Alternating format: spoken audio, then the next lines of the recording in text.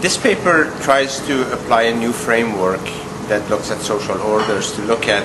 political and economic developments in a country from a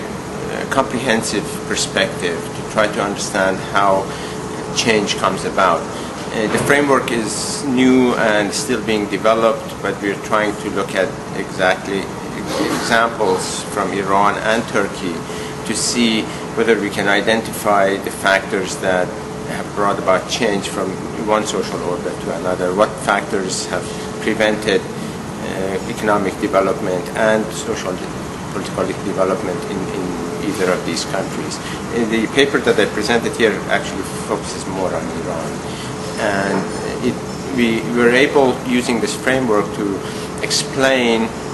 how rents are distributed and what role violence, for example, plays in distribution of rents, and why some groups within the country gets a bigger share of the rents than others.